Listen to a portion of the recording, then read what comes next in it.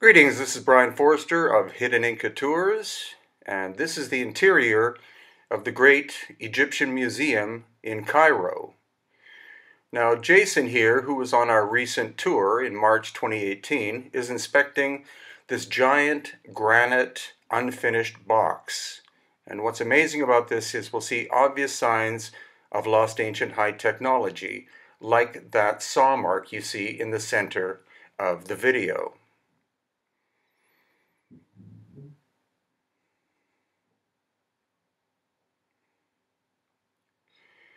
Now, I think on purpose, they pushed this unfinished box against a wall so that you wouldn't inspect these amazing saw marks. But what we see are two circular saws working, one on top, one on the bottom, obviously powered by some kind of machine, and rapidly cutting through this granite, which is 7 out of 10 on the hardness scale, with diamond being 10. You can see that the top saw started to veer off course, cutting into the main part of the block, and then it wound up snapping half of the lid off. The lid was going to be from the same piece of stone, from the bottom to be placed on the top.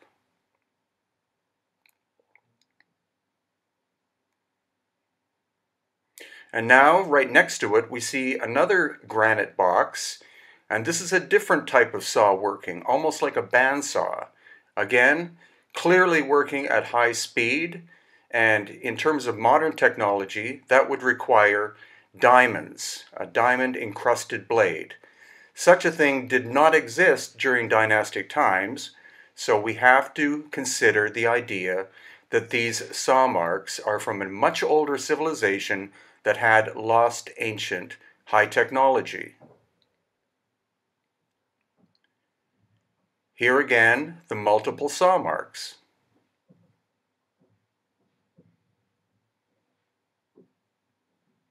And then somewhat nearby is this basalt box. And what you can tell from here, again, is that the box itself had to have been made using advanced technology.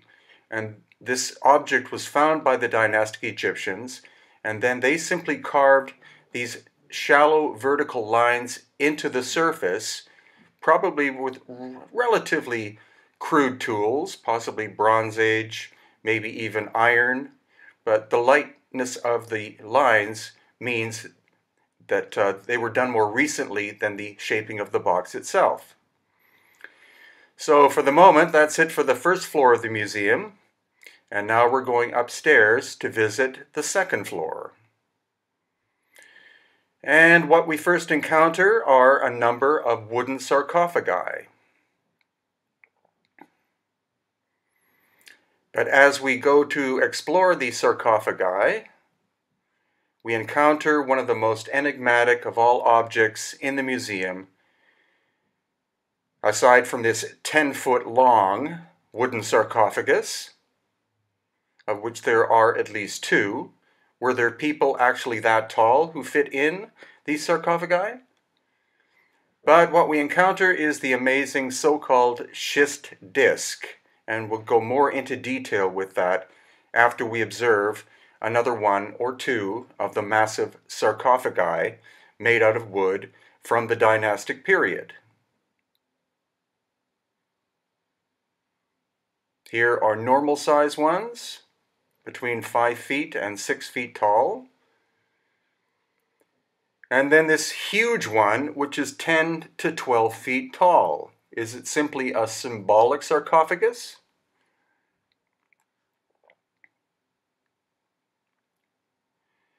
So back to the so-called schist disc. It's called a schist disc because the archaeologists believe that it was made out of a stone called schist, but our geologist, Susan Moore, who is an expert, of course, on stone, believes that it's actually metamorphosed clay of some kind. That would mean that it would be very, very dense and also would be able to resonate. So this object, whatever it was, clearly rotated. But the strange thing is that the fins, 3 of them that you see there, don't angle. So It isn't apparent whether it was pulling or pushing air or water. Maybe it was simply made to set up some kind of vibration.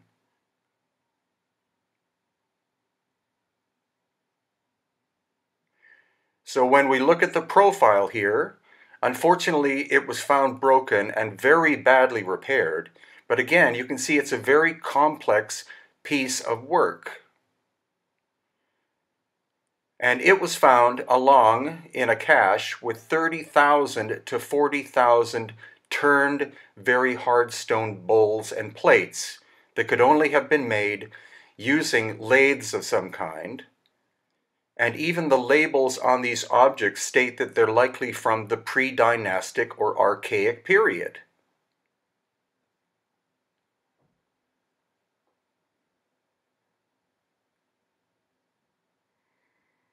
So here's an approach again to the so-called schist disk.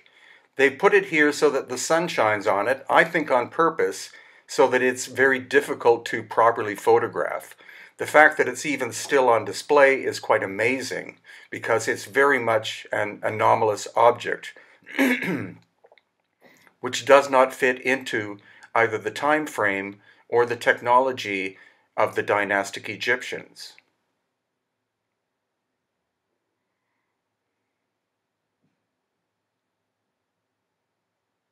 And here are some of the turned objects. These, again, are likely quite hard stone, and you can see they're perfectly bilaterally symmetrical, so they would have had to have been made on lathes. Since the archaeologists are stating that these are from the archaic period, that means that they were constructed prior to the invention of the potter's wheel. And a lathe is a far more complex machine than a potter's wheel. These could have been partially made on a lathe and then partially hand done because of the strange spouts that project off. But this fascinating object that has 5 lobes, again, appears to have been made at least partially on some kind of ancient lathe device.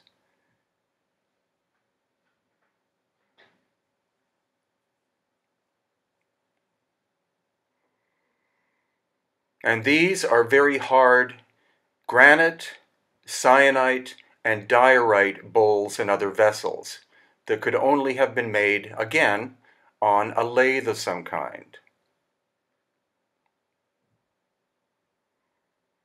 Now, the idea that the lathes were operated by foot or hand are quite ridiculous because in order to properly shape something like this, you have to have relatively high speed.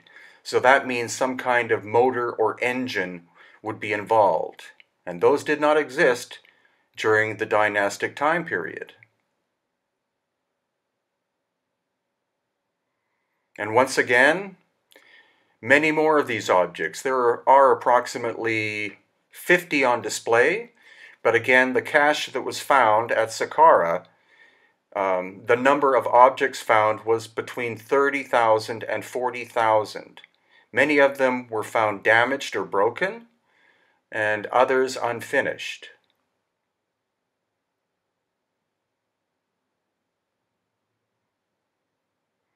And here are some pottery vessels. These are from the dynastic time period. So it's very interesting that the ones that were turned on the lathe are even listed as being pre-dynastic, and yet these relatively crude pottery ones are from the later dynastic period. So what it's telling us, including this fascinating object here, is that the history of Egypt is far older and far more complex than most academics will state. And that's why these objects sitting in plain sight are fascinating and show us that it's very possible that there was a high-tech civilization existing 12,000 plus years ago in Egypt, and that these objects were inherited by the later dynastic people.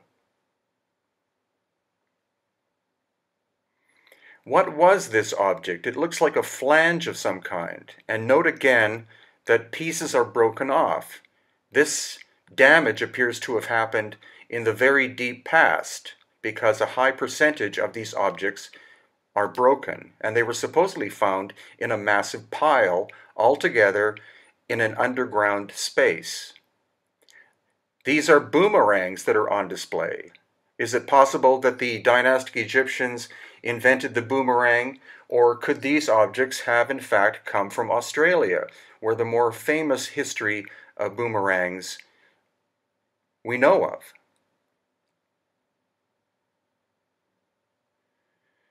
And then this very strange object. It's apparently made out of very hard granite once again, and the tool marks that we see where these circles are appear to be machine marks.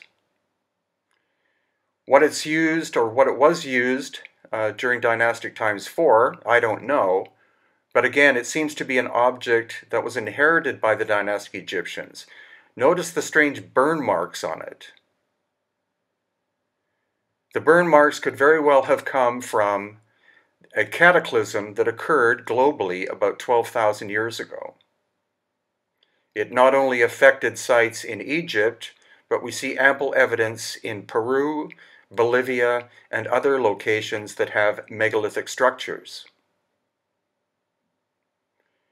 And why is it that all of the large granite boxes appear to have significant damage, especially in the corners?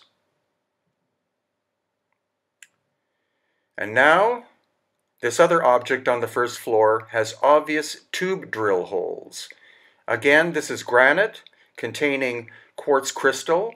In order to be able to produce a drill that could cut through this, you need to have at least diamond level technology. And now we're in what's called the Amarna section, which is where we find the collection of statues and other works of Akhenaten, who personally is my favorite of the pharaohs. Here he is portrayed as being androgynous, possibly. It is believed by some experts on Akhenaten that he physically did look different from the average human being, and he simply told his artisans, "Portray me as I am." That shows that he had a high level of personal confidence. And here we have a classic portrayal of the Aten sun god with Akhenaten with possibly an elongated head. And there's Nefertiti on the left. And here we have the famous busts of his daughters, including Meritaten, who obviously is shown with an elongated head. And here, another view. It's amazing that only about a year ago we were allowed to start taking photographs and filming inside this museum. Before that, it was illegal. But that's what's happening in Egypt. So please consider joining us in April 2019.